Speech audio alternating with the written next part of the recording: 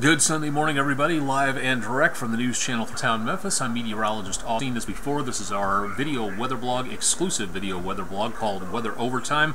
If you've never seen this, if you'd like to know more about this, or would like to suggest segments that we can use on here talking about different things, we try to keep it as timely and topical as possible. So usually severe weather expectations when we see severe weather, winter weather when we see that, stuff like that. But if there's something you want to see on here, email me at austen.onek@WREG.com. Currently this morning, as we record this, we've got some pretty good possibilities and visibilities involving fog across parts of the Mid-South. Sorry about the glare there.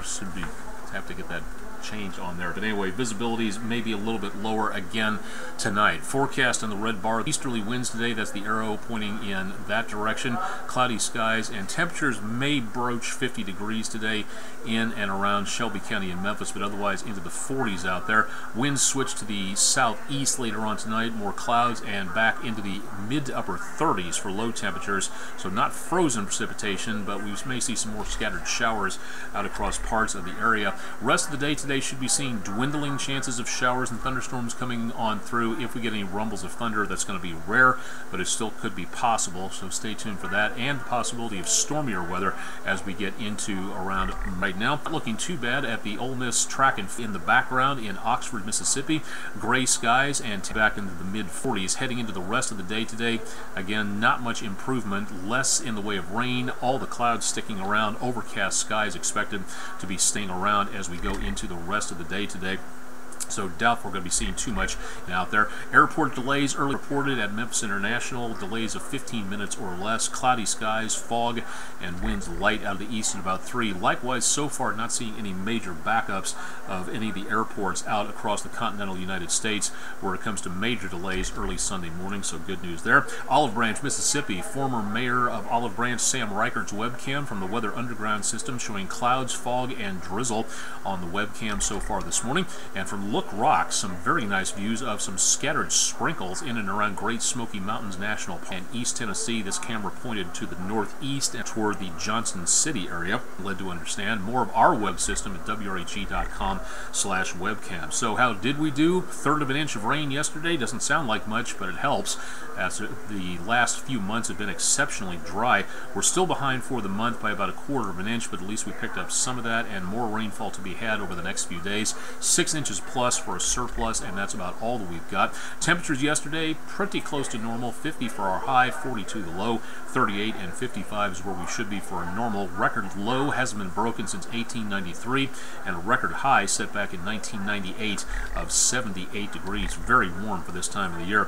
Rest of the day today we'll see the showers coming and going. Not much expected in the way of a deluge, but you may need the windshield wipers and the umbrella. High temperatures this afternoon, not that high, only in the upper 40s to around the lower 50s, and more chances of rainfall going to be expected tomorrow, but we should be clearing out a bit tonight as a brief push of dry air makes its way into the area. We'll clear out a bit into early tomorrow morning as the winds turn back around to the north for a little while. Tomorrow morning we should be clear starting off, heading for the school bus, but then by lunchtime the rain comes back. Heaviest rain in the northern parts of Mississippi, southeastern Arkansas, and then more chances of showers and thunderstorms as we go towards sunset, and afterwards that's when the heaviest activity should be moving in. Severe weather right now doesn't really appear to be a major threat, but it does look like it is going to be a possible problem, especially down toward the Gulf of Mexico today. That faint green area, that is a generic threat of thunderstorms. That brighter green that you see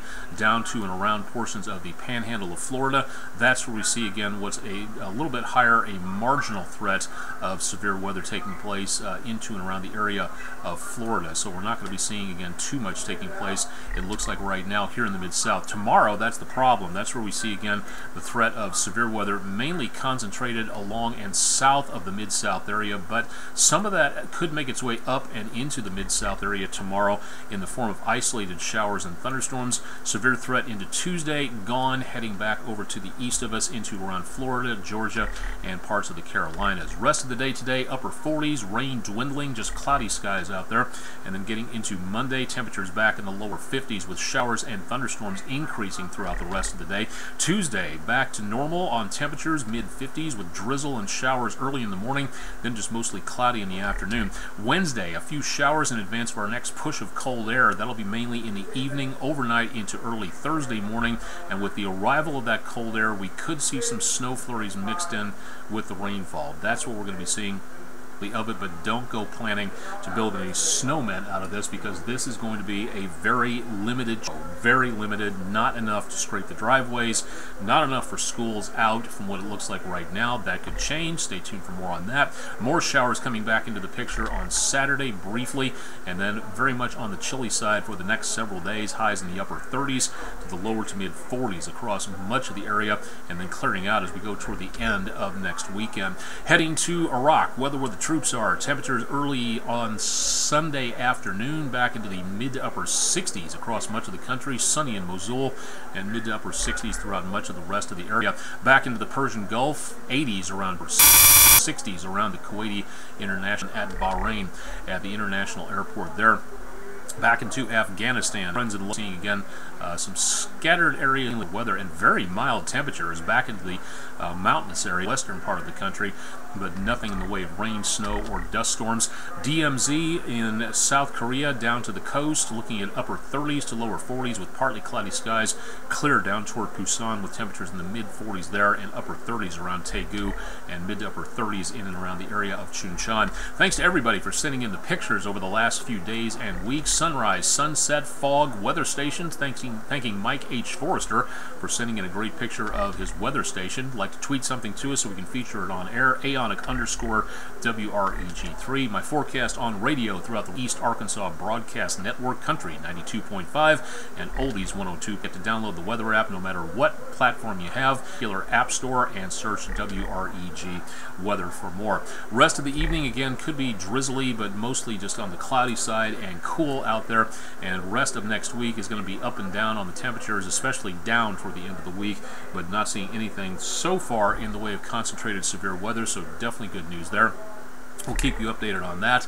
The late edition of News Channel 3 at 10 tonight. NFL football will be running a little bit longer, so you'll find us out there. We'll try to do a quick weather update on News Channel 3 online tonight as of about 8 o'clock, if that works. The reception in here a little bit of a thing, so we'll see how well that works. And if you have any questions, again, austin.onek@wreg.com, the email up there at the top of your screen. I'm meteorologist Austen Onek, live and direct from the News Channel 3 Weather Center in